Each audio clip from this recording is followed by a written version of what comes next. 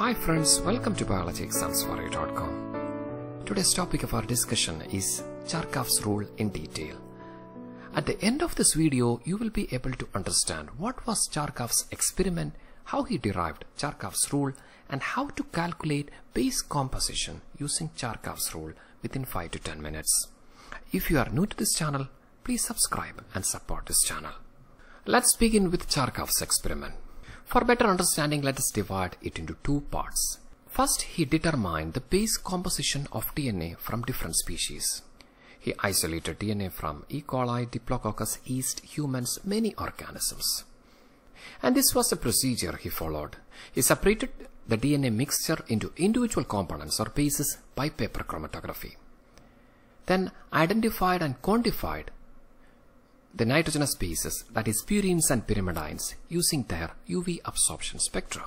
I will be leaving the link of the paper in the description. And the second part is isolation of DNA from different sources of the same organism. For example, from humans, he has isolated DNA from thymus, liver, then sperm cells, spleen, etc.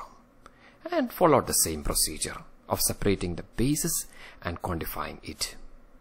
And this was the result. As you can see, in E. coli, adenine is 26 moles, whereas thymine is 23. In Diplococcus, it is 29 and 31. Whereas in rat, it is 28 moles of adenine and 28 moles of thymine. And from this, he deduced that the amount of adenine is approximately equal to the amount of thymine. This is the first part of Chargaff's rule. Here also, the guanine, the concentration of guanine, as you can see in humans, it is 19.9 moles, whereas cytosine is 19.8 moles. So, he confirmed that the amount of guanine is also approximately equal to cytosine. So, this is the first part of Chargaff's rule.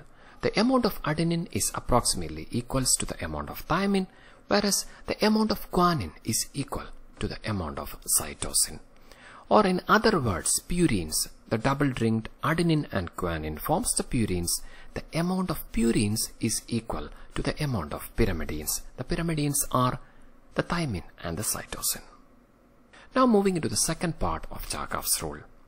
And he also found out that the composition, the amount of A plus T, is not equal to the amount of G plus C in different species. As you can see, in E. coli it is 1, whereas in Diplococcus it is 1.59, in rat it is 1.33, whereas in humans it is 1.52. So the second part is the amount of A plus T is not equal to the amount of G plus C. The ratio varies among species. The third part is this ratio is same in different tissues of the same organisms. As you can see, in humans it is 1.52 in thymus, whereas it is in liver it is 1.53, whereas in sperm it is 1.62. So the ratio of A plus T by G plus C is same in different tissues of the same organism, but differs between species. This altogether forms the Chargaff's rule. And these are the publications. As you can see, this publication is referred by Watson and Crick in their paper regarding the structure of DNA. Why Chargaff's rule is important? The point is, Chargaff's rule provided the most important clue for discovering the DNA structure by Watson and Crick by providing the data regarding the base pairing regularities or complementarity relationships of nucleic acids. And this experiment also disproved the tetranucleotide hypothesis that was very prevalent at that time. And these are some of the publications, and many publications are there from 1948 to 1952 on base composition of different organisms, and also like this different tissues of the same organisms. In this paper, thymus and spleen tissues, DNA is isolated and quantified the bases.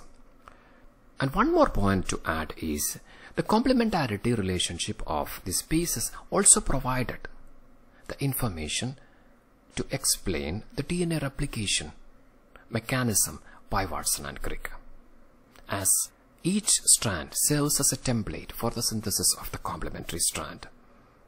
This is basically due to this base pairing regularity or complementarity relationship discovered by Chargaff. Now moving into problems to find out the base composition using Chargaff's rule. First one, in humans there is approximately 30% adenine. What is the percentage of other nitrogenous bases?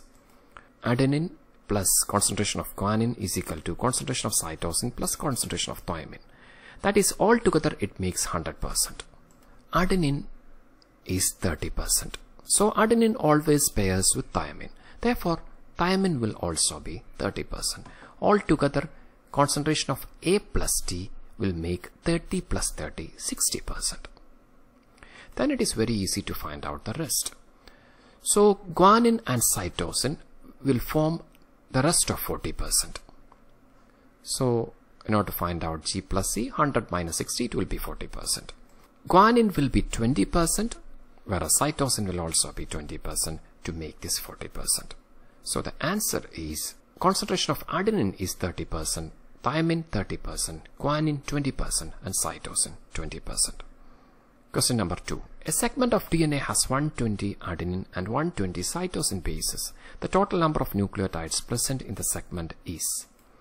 It is just like the previous question. According to Chargaff's rule, as we all know that, adenine always pairs with thymine, whereas adenine always pairs with thymine, guanine always pairs with cytosine.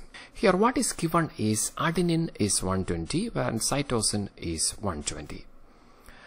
So as adenine, the concentration of adenine is equal to concentration of thymine as per Chargaff's rule, then if there is 120 adenine residues, there will be 120 thymine residues. The same is the case with cytosine also. If there is 120 cytosine residues, there will be 120 guanine residues, as you can see here, because of base complementarity.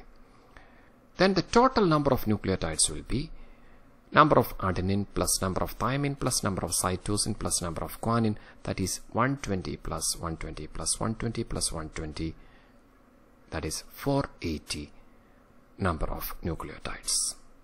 So it's a very simple question. Now question number 3.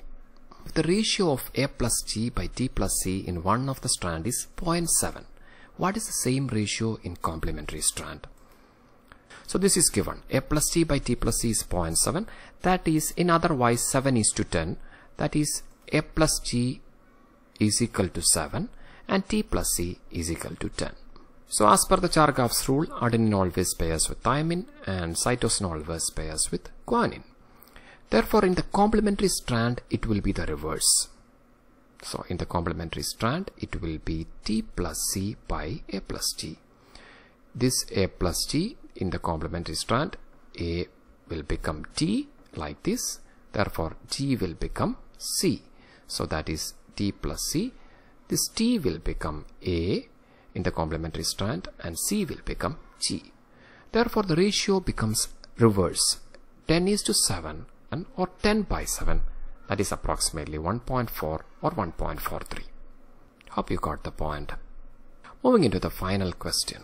Following is a result of base composition of whole genome sequencing of a sample. What's your inference? Cytosine is 10%, adenine 30%, thymine 30%, and guanine is 30%.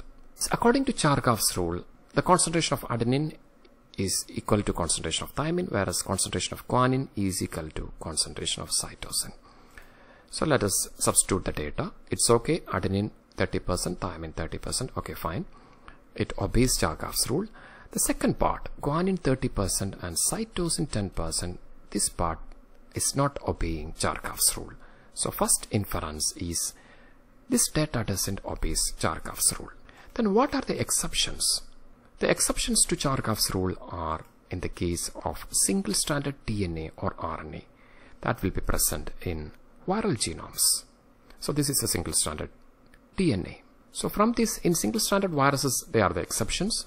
So here in the data, there is no uracil. Therefore, and this will be the genome of single-stranded DNA virus. Hope you understand the concept. If you find this video useful, please subscribe, share and like this video. Thank you so much for your support. You are with biologyexamsforyou.com.